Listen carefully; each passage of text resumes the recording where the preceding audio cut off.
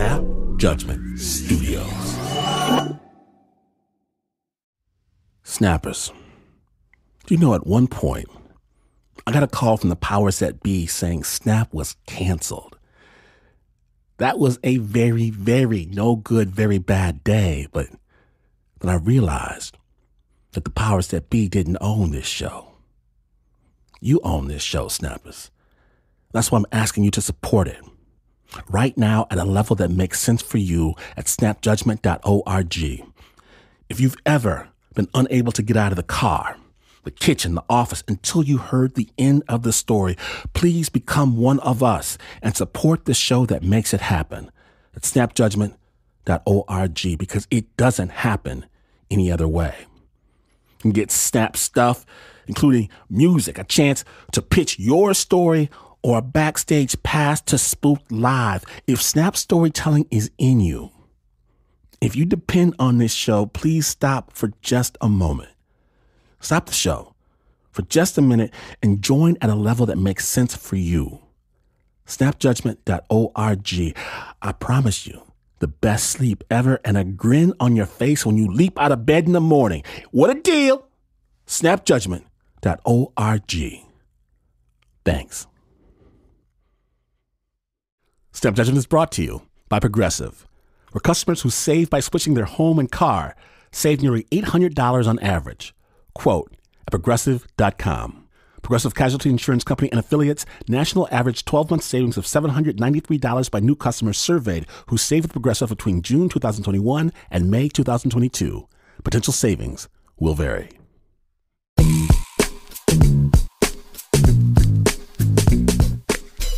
Okay, so this is a story about a trick. A trick played on me with great fanfare and elaborate execution. 5th grade.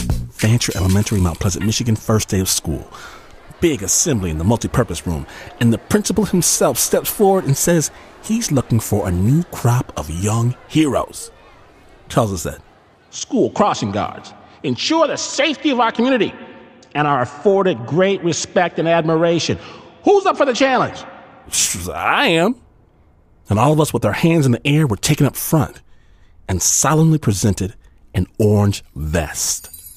They whisk us to another room and tell us all about crossing streets. They give us a pen we can stick on our vest that reads Crossing Guard and a whistle. And finally, they hand out posting assignments. Mine was far away at the outskirts of the Fancher Elementary School territory, but I don't mind. Put on a vest that demands respect, authority, and I wait to help someone across the street. And that's when the pack of 7th graders show up. I hold out my hand in an exercise of raw power, and they smack me around the nose and ears and promise a jalapeno wedgie if I ever try that again. Lesson learned. So I wait and I wait and I wait, and there's just one kid who needs a crossing guard, Gerald. Snot-nosed 2nd grader. So I walk little Jerry across the street. And that's it. For Jerry, I gotta stand there for 35 minutes. Them's the rules. All right. I've got no problem with that, but see, in Michigan, there are 2 seasons. Winter and almost winter.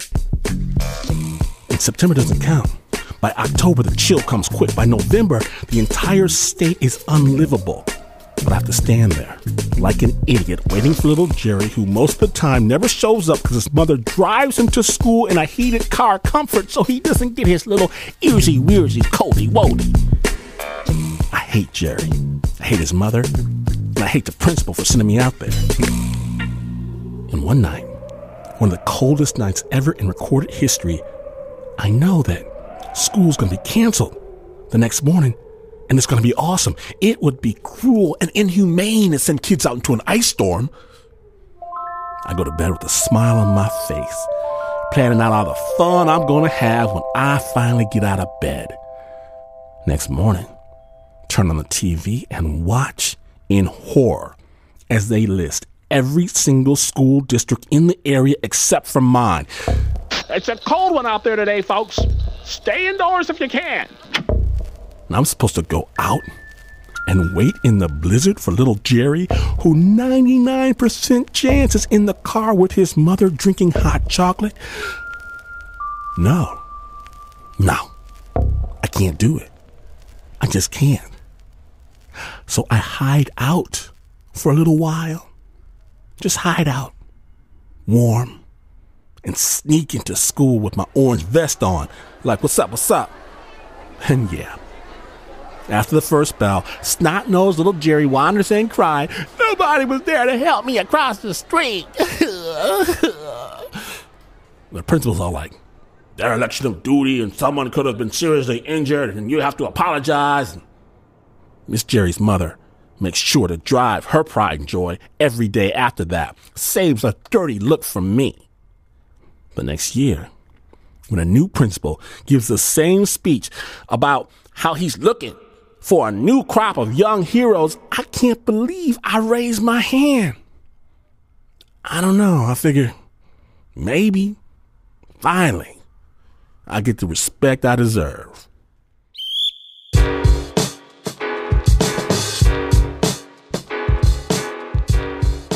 Today on Snap Judgment, dirty work. Amazing stories from real people doing the job nobody wants to do. My name is Glenn Washington. Please bring some hot chocolate for your crossing guard, because you're listening to Snap Judgment.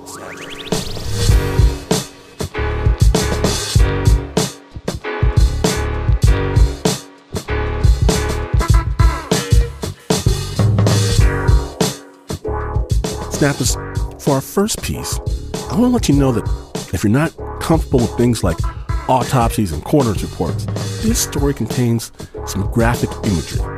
That said, I strongly encourage you to keep listening, because our guest name has to be the coolest name of anyone we've ever had on the show. Snap producer Joe Rosenberg takes it from here.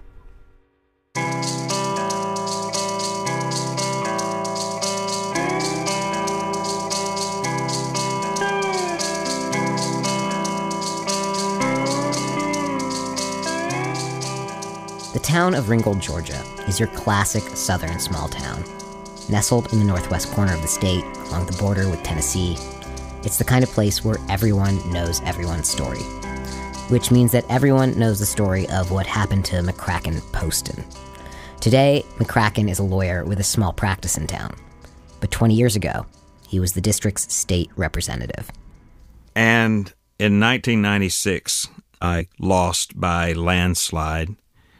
I raced for the United States Congress. I was the first Democrat since the Civil War to lose this district.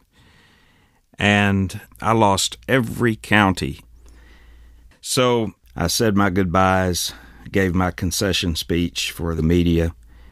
I basically saw everybody out, thanked them all, locked up the campaign office on the end of the block of this old historic block in Ringgold.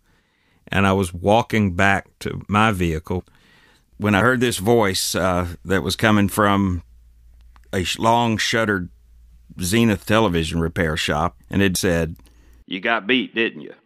And the voice from the shadows belonged to Alvin Ridley.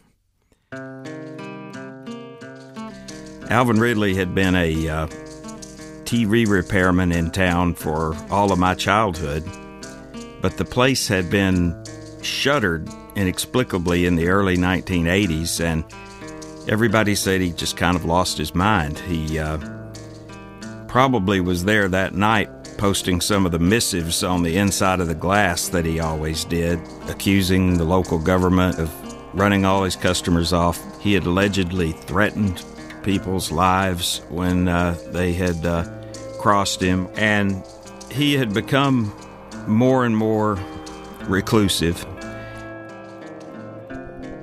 His house was frightening looking. It was boarded up. The once open porch had been closed in with keep out and no trespassing. And the feeling of neighbors and children was that he was the boogeyman. It didn't scare me, but, I continued walking. I didn't think of him anymore. And then October 4th, 1997 happened. I went into town, and people were excitedly talking about that there was a dead woman found at crazy Alvin Ridley's place. People just didn't know if this was a rotting corpse or skeletal remains, or the last thing on anybody's mind was a freshly dead woman, which is what it was. So when that word came out, everybody was saying, well, who is that? Who's missing? And then the wave of information came out that he says it's his wife. Did you know he had a wife? No.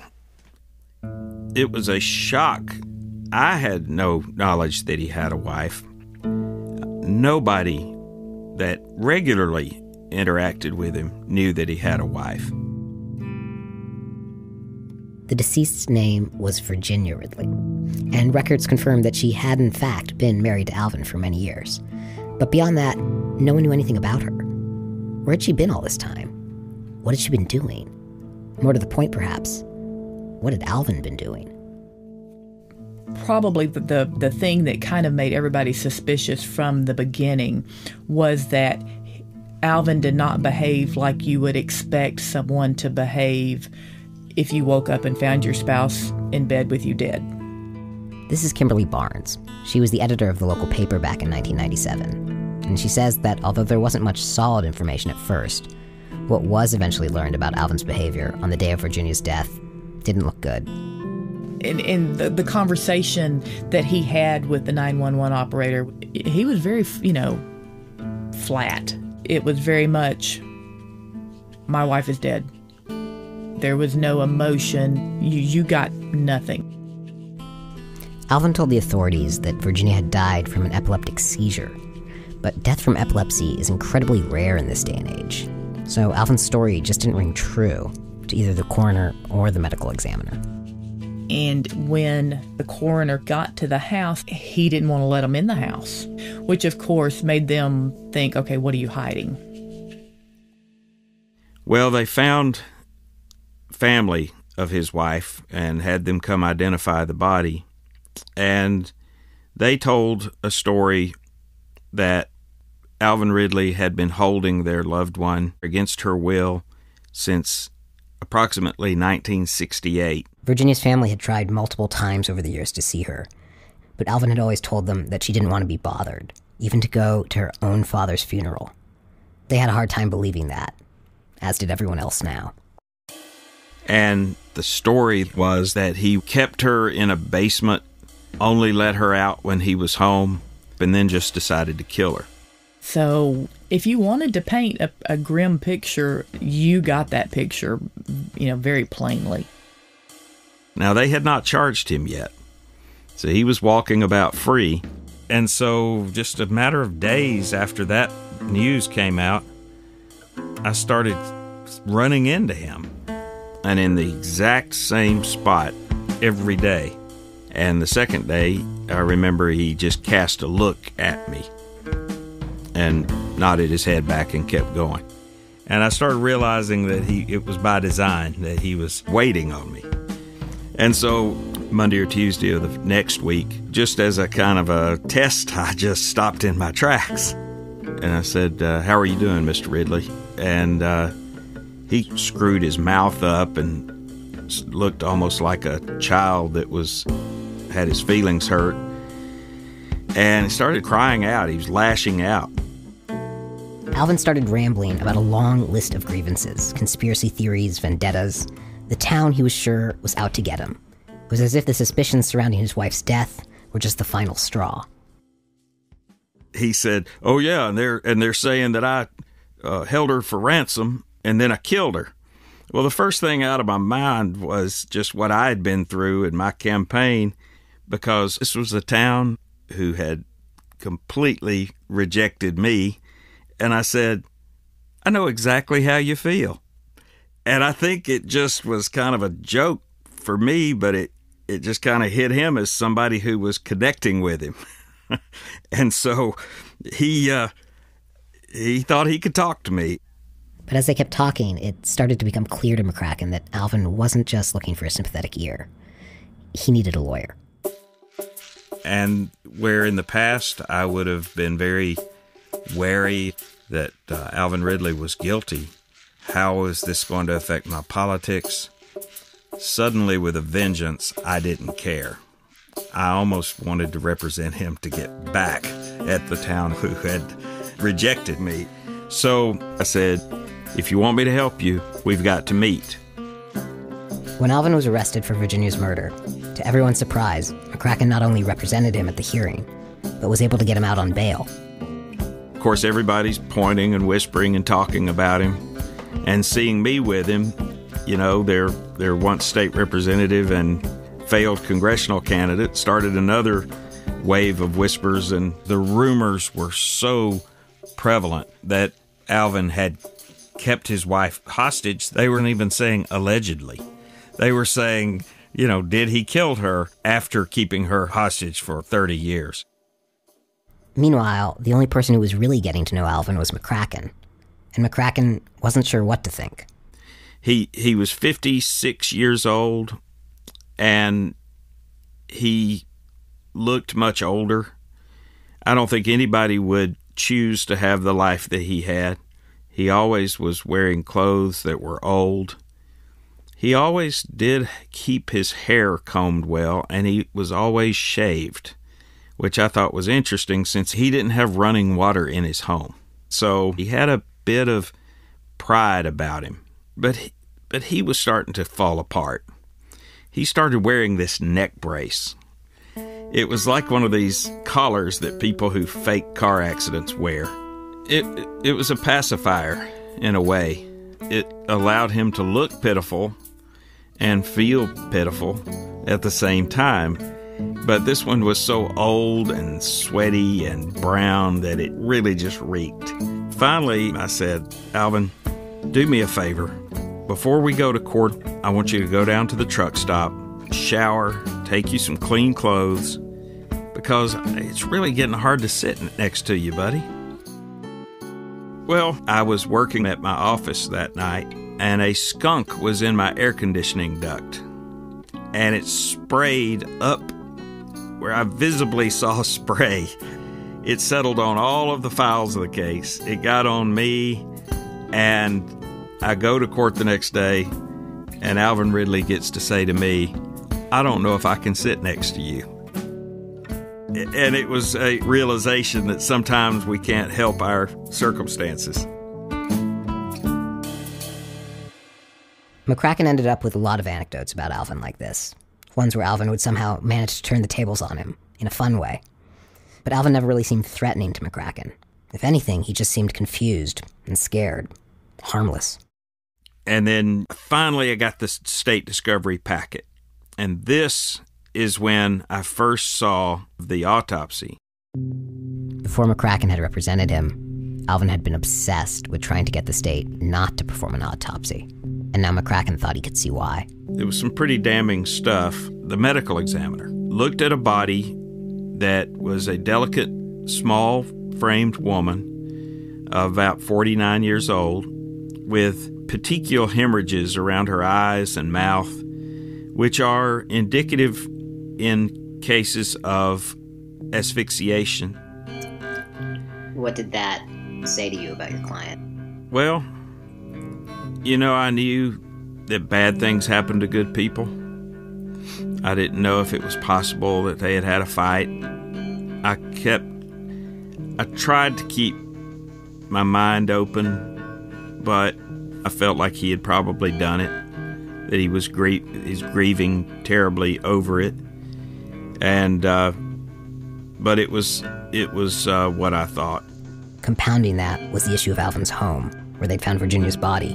The same house with all the keep out signs and boarded up windows.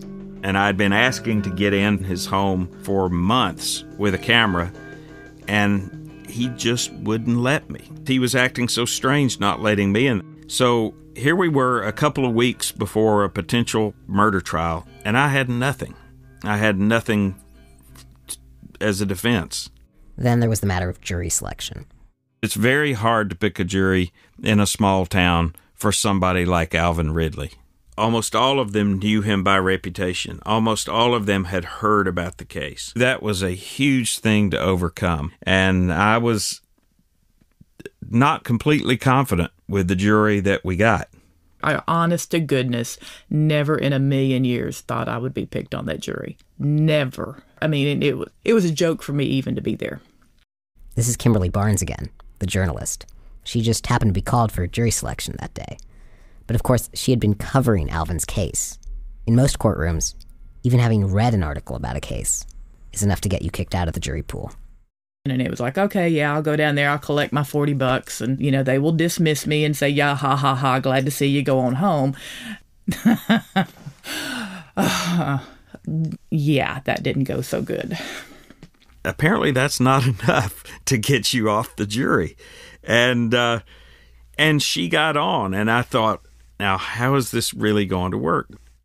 Did you feel like, were you regretting taking on this case at this point? Oh, it was not just me.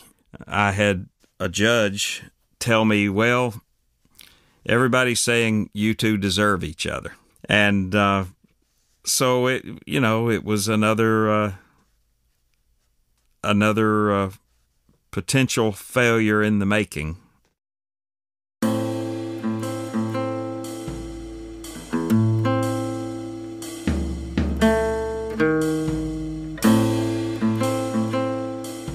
When Snap Judgment, the Dirty Work episode returns, the trial of Alvin Ridley. Don't miss a moment. Snap Judgment, the Dirty Work episode. Stay tuned.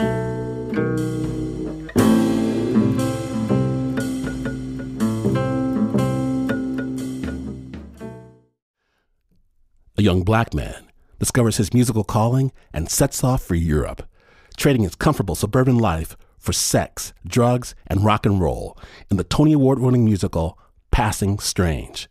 Bursting with electrifying punk, rock, blues, gospel, and jazz music, Passing Strange radiates with humor, passion, and heart.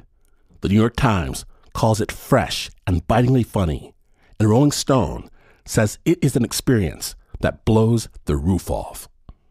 Don't miss Passing Strange, now playing through June 18th at Signature Theater. Get tickets at sigtheater.org.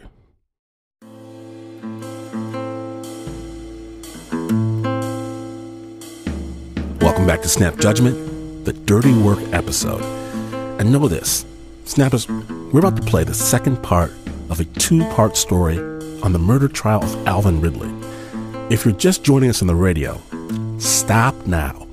Take this opportunity to subscribe to our podcast and listen to part one. And if you're listening to these words for the second time because you took my advice, you made a very good decision. Our own Joe Rosenberg takes it from here. In hindsight, it's easy to see that McCracken Poston had made a terrible mistake. One shouldn't go out of one's way to represent the scariest man in town on a murder charge. But he had, and now McCracken was beginning to suspect that one judge was right, that he and Alvin deserved each other. Just before jury selection, he had found two key pieces of exculpatory evidence.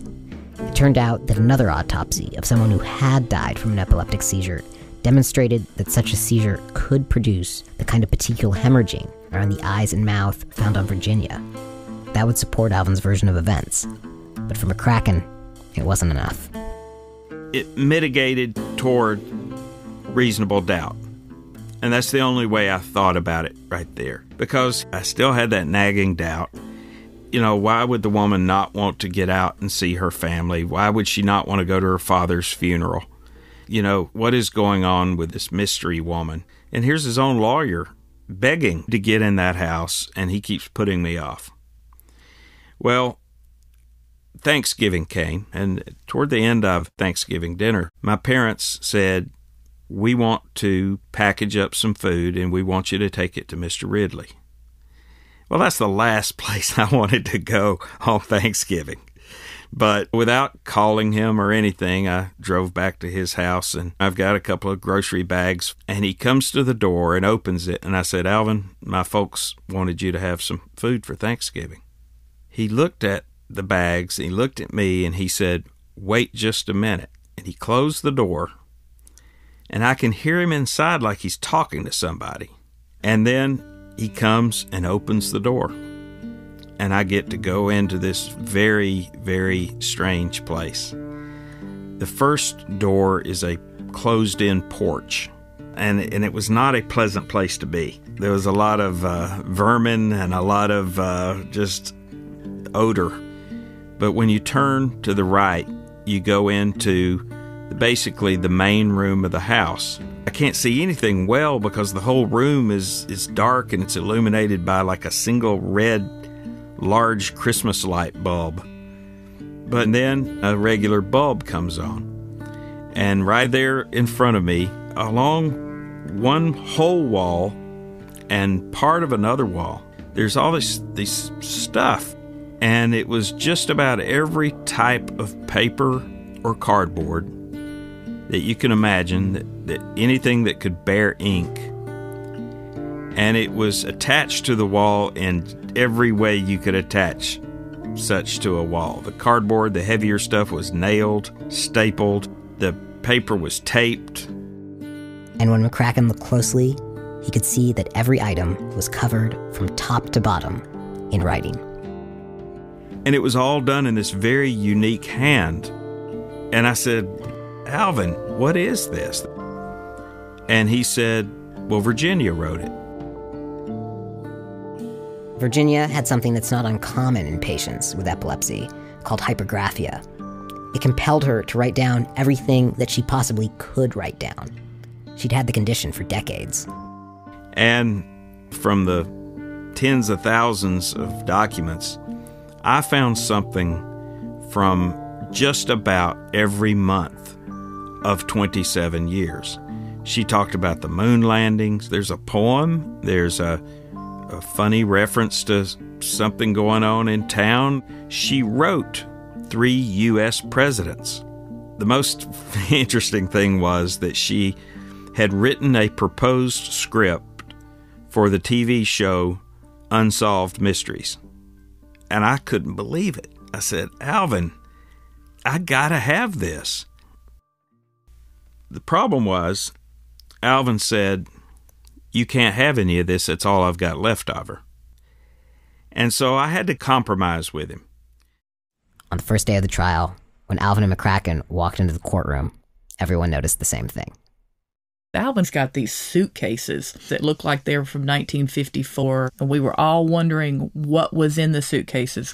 And at one point, the suitcase is sitting open, and you see McCracken kind of reach over with his foot and kind of start stomping, and that foot keeps stepping out further and further away from the desk, and he's stomping roaches. I had cockroaches crawling all over me. I had to be on constant watch. They were crawling on our table. They were crawling up my tie. They were about to drive us crazy. And of course, the jurors all are sitting over there just, cracking up, because we didn't know what was crawling out of those suitcases next. But when he opened them up, what they were Virginia's testimony. And the jurors were leaning forward, spellbound, because here is the mystery woman that no one knew existed, speaking out from the dead. Whether it was on the back of an envelope or a grocery receipt, the answers were there. This whole thing of, he kept her locked up and away from her family. Well, no, because she had written that her family was now Alvin. All of her writings were Alvin and Virginia, Alvin and Virginia, Alvin and Virginia. So she was choosing to be there. In her writings, Virginia explained how she never ventured outside because of her epilepsy. She had always been painfully shy, and her greatest fear was going out in public and then having an epileptic fit. And in one of the 5 Bibles that she filled up the margins with her own writing, on a date in 1977, she wrote, "I've stopped taking my medicine today. God has told me He's going to take care of me from here on." And she lived 20 years not medicating. And that, of course, set her up for the classic sudden death in epilepsy case.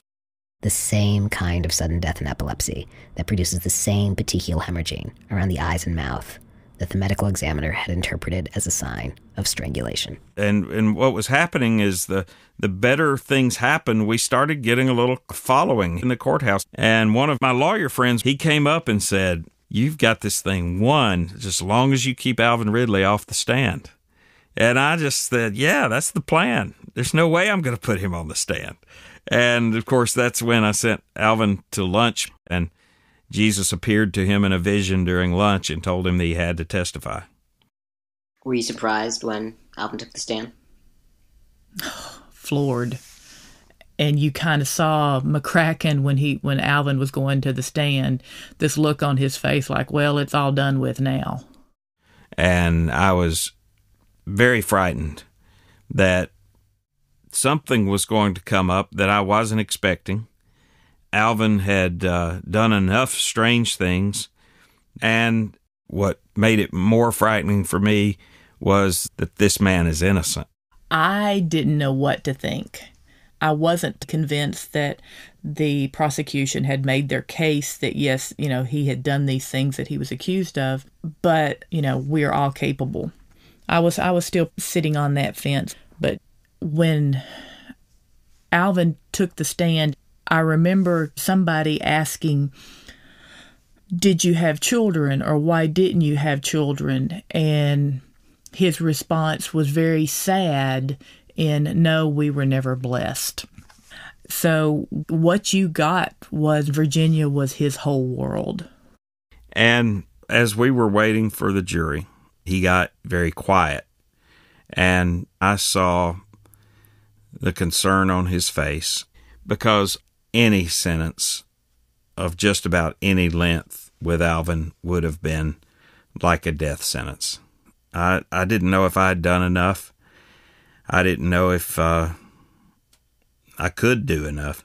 And as I stood in the corner of the courtroom at the window, kind of facing out, I realized that I was not only praying with him, but that I had my arm around him tight, shoulder to shoulder.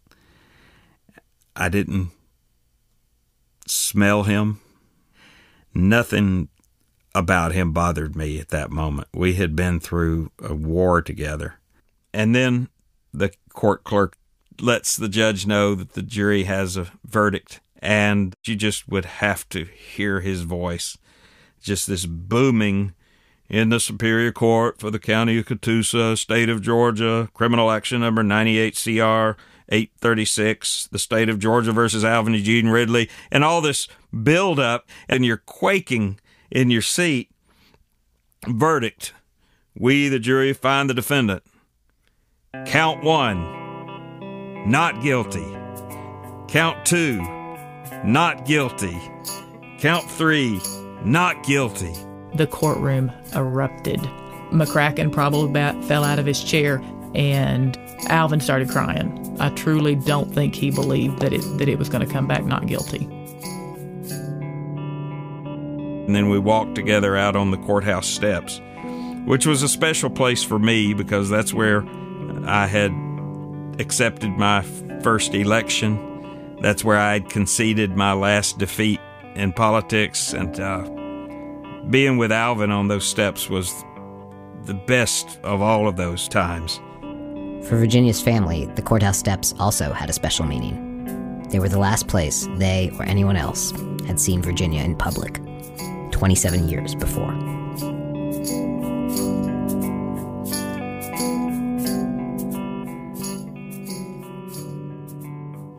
Joe, I have one more thing that I've left out. Throughout the case, I would get frustrated with him. And I would ask him, I would say, "Why did you stalk me? Why were you constantly making sure we were running into each other? And why did you pick me?" And he would always say, "I'll tell you one day." But that was such a classic put-off from Alvin, I didn't think anything of it. And then at the very end of the trial, we're in my office, and I just, I guess I just said, "Alvin, thank you. This is a special thing for me to be a part of." And I said, why? You told me you were going to tell me one day why you picked me. And he said, I'm going to. And he has a VHS cassette. And on it was my name in Virginia's handwriting. I pop it in the VCR,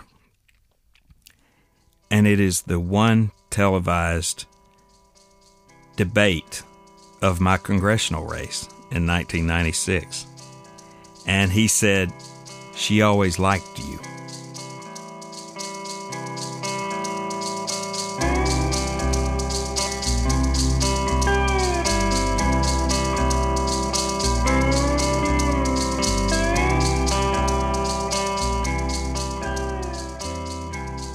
McCracken Poston continues to practice law out of his offices in downtown Ringgold. Alvin Ridley's house sits just a few blocks away. Now, we reached out to Alvin for this story, but he declined an interview, saying that he values his privacy and that he still loves and misses his wife. It's been 19 years since she passed away. The original score for that story was created by Renzo Gorrio, and the piece was produced by Joe Rosenberg. Now, when Snap Judgment continues, we're going to get some cotton candy, some deep-fried Coca-Cola, and a big fat pickle. The Dirty Work episode returns in just a moment. Stay tuned.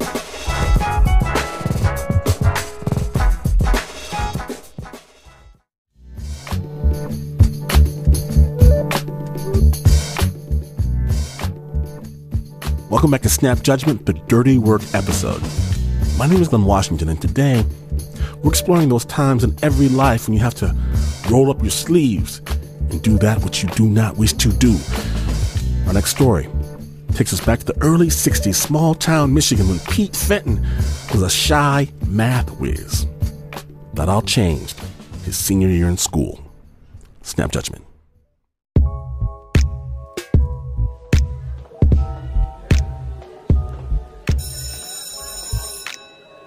Pete was heading out of his favorite class, geometry, when the unthinkable happened. Jackie, tall, slick back hair, junior Rat Pack guy, pulled him aside to talk business. He hands me a $20 bill, and at the bottom was his phone number. 415. And he says, that's my business card. How would you like to have more money, more broads, and more booze than you've ever had in your life? And kind of took me back because I hadn't had much of any of it. 998. Listen, Pete, I want you, and you only, to help me start a Las Vegas-style casino in my basement. Are you with me? After a pause where a lot of stuff was going through my head, I said, yes. You see, Pete idolized Jackie. He may not have completely trusted him, but he had a girlfriend, drove a Thunderbird, and now maybe he could taste some of that too. Then the meeting ends. He says, wait a minute, I'm low on business cards. Could you give me that one back and I'll return it to you later? Of course, being the $20 bill that he gave me. I gave it to him, never got it back. After school in Jackie's basement, Jackie would train Pete in the art of the con. Jackie's parents ran a traveling carnival, and Jackie ran the games. So he showed Pete his marked blackjack cards, loaded dice, a modified craps table, and Pete soaked it up. Opening night, they start trickling in early on. By midnight, it was just packed. Everybody was there, the football players, all the cool kids who wouldn't have anything to do with me before, and we're supplying them with free drinks. I was on the other side of the table. They maybe never gambled before in their lives. And it was just, wow, all I've got to do is stand there and take in the money. Like the jocks, oh boy, I loved taking their money. But other people that I'd been friendly with, I felt guilty about taking the money from them. But a business is a business, right? And they were pulling in hundreds of dollars a night. Also for Pete, the best part of the casino came after the casino, when they would just be normal guys and hang out. We'd watch monster movies, we'd joke about them, which of course we thought the jokes we were making were the best ever. Jackie had a couple of pinball machines. One of them didn't work. He opened it up and it was filled with girly magazines. So we'd browse through those. what brought us really together is we both had a wound. Jackie, his mother, would yell at him from the moment he walked in to the moment he left. His father never said a word to Jackie or anyone else or his wife. On the other hand, my father was an alcoholic, my mother was for many years, and we bonded over that even though we never spoke of it. The relationship I had with Jackie was we were best friends, and it seemed like he considered it the same way. Then one day, a week before graduation, Jackie came to me and said, "The casino, it's over. We're done." I said, "Why? We're doing really well." I said, "You know what? This is good, but I got something better. You know that I work on the carnival. I want you to come along with me. Would you be willing to do it?" This time, I didn't have any kind of qualms about it whatsoever. Yes. So after graduation, the boys hit the road with the carnival. And to Pete, it felt like freedom.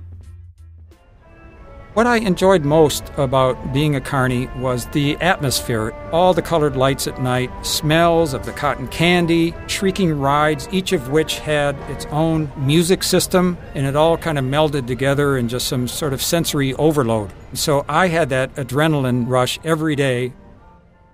As hard as it is to believe, I was like a visiting rock star. Girls would come up to you just because you were a carny. They were enthralled by you. You know, it was exciting that a celebrity actually wanted to go out on a date with them. Plus, I was being paid $25 a day, very, very respectable for the time. Jackie also showed Pete how to run the games, like the duck pond and the cat rack, and every booth Pete manned was rigged. Like in the cat rack, the game where you knock down the cats with the ball, well, Pete controlled the cats with a secret lever by his foot. They're so excited by the fact that they're almost winning this big prize, they don't pay attention to anything. Nobody in the whole history of the time I was doing this ever figured it out. Aw, man! At first, I had a few qualms about it, but then I would be able to impress the person who was important to me. And so, to be honest, it didn't bother me.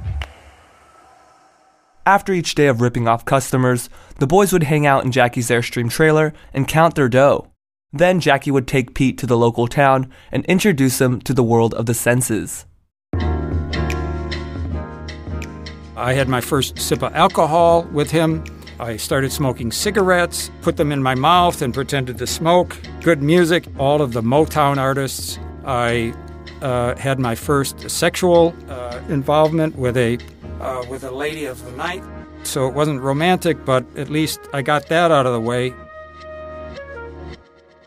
Everything was going fine until one of the veteran carnies talked to me and he asked me to go down and buy a couple of six-packs and he'd pay me back. And I said, "I don't have the money to buy the six-packs." He says, "You got to be kidding me. The game you're working on, you should be rolling in the money." And I said, "No, I'm only making $25 a day on this." And he said, "No, you're supposed to be getting 10% of the total take every day." 10%? That would be like hundreds of dollars. Wait, are you kidding me? I'm Jackie's buddy. Of course he's giving me the right thing. He says, "No." The guy said, "The veteran carnies deal with that as we HO. You hold out the amount of money it's warranted from working that game." It was an eye-opener. I was still buddies with Jackie. We were still getting along great. But I started HOing no more and no less than 10% of the money. At first, I felt guilty about HOing, which was weird because here I am essentially stealing money from the people who walk down the midway, but I felt guilty about doing it with a friend of mine. Eventually, I just couldn't HO anymore, so I went up to Jackie and told him I knew what was going on.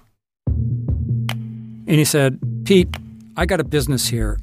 I really can't afford to pay you the full amount right now.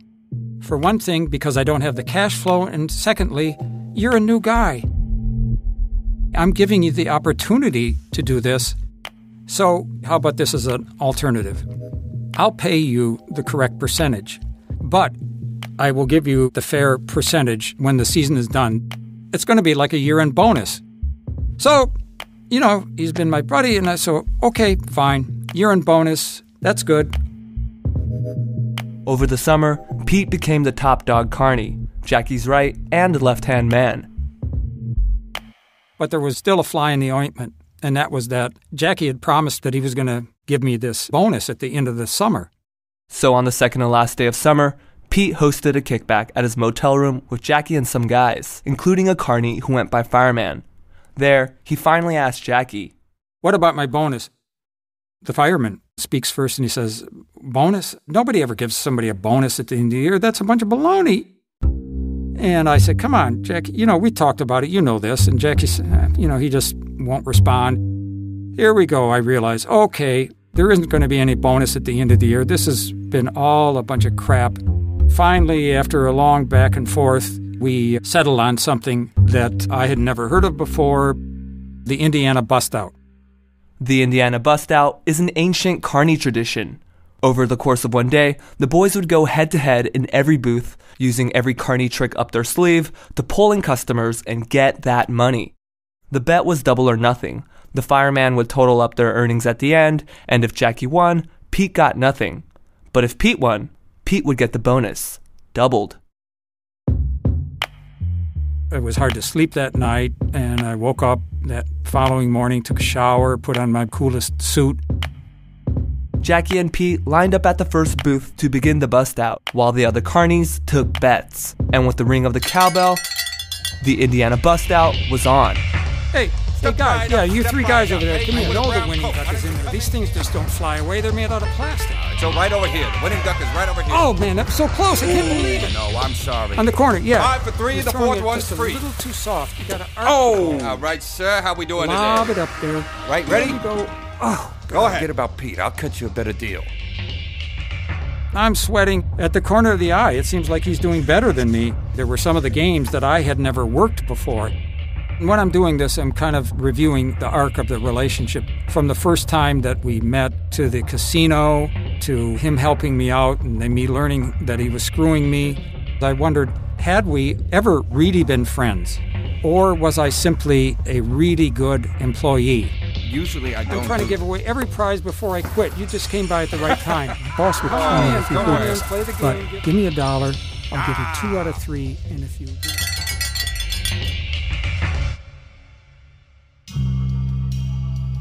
So that's it. We're done.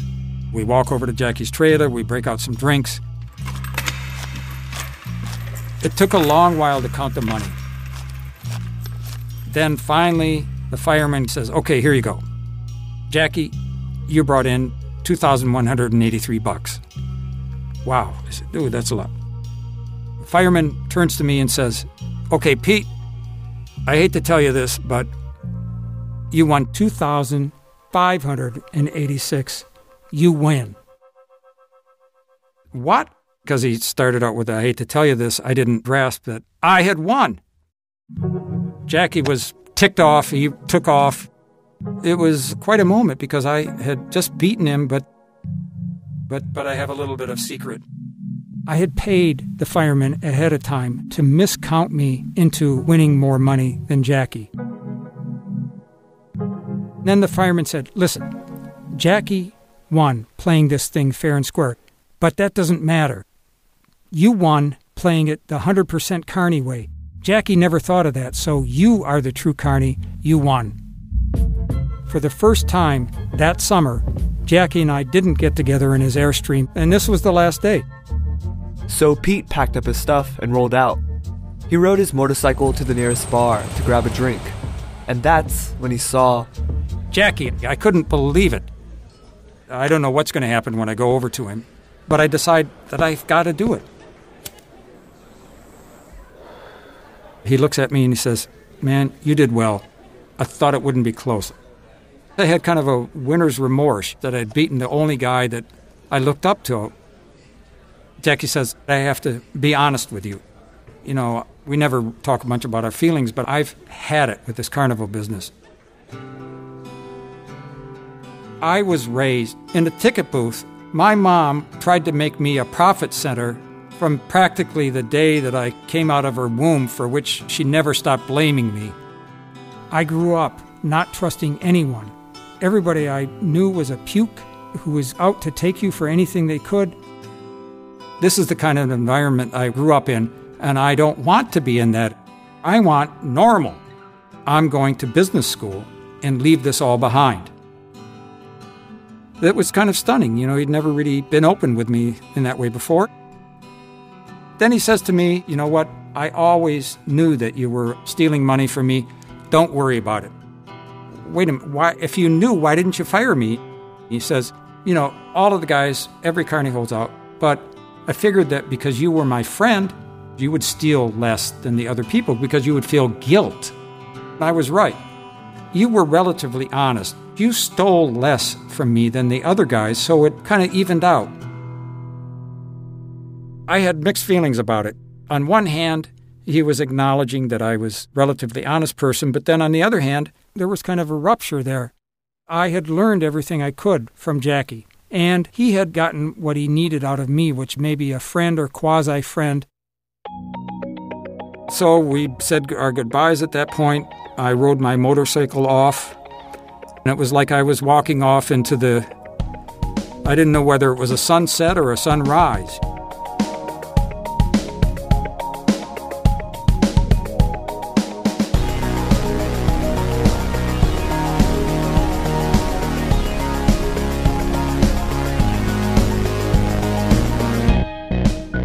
Thank you, Pete Fenton, for sharing that story with Snap. Now, after that summer, Jackie quit his family's traveling carnival and went on to business school.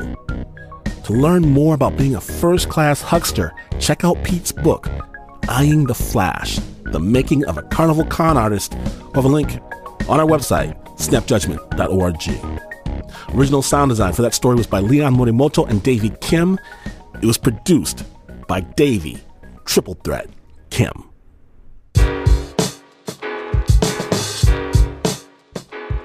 It's about that time. You made it out.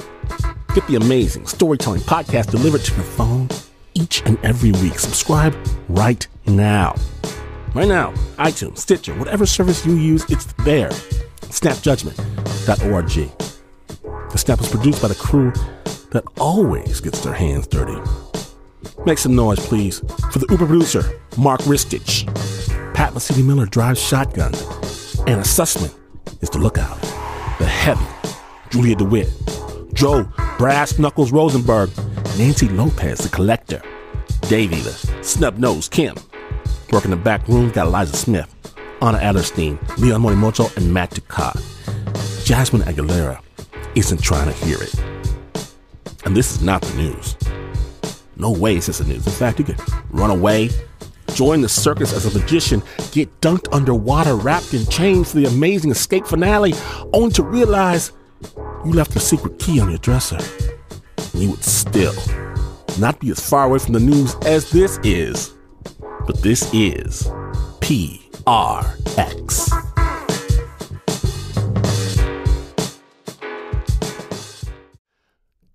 A young black man discovers his musical calling and sets off for Europe, trading his comfortable suburban life for sex, drugs, and rock and roll in the Tony Award-winning musical Passing Strange. Bursting with electrifying punk, rock, blues, gospel, and jazz music, Passing Strange radiates with humor, passion, and heart. The New York Times calls it fresh and bitingly funny, and Rolling Stone says it is an experience that blows the roof off. Don't miss Passing Strange, now playing through June 18th at Signature Theater. Get tickets at sigtheater.org.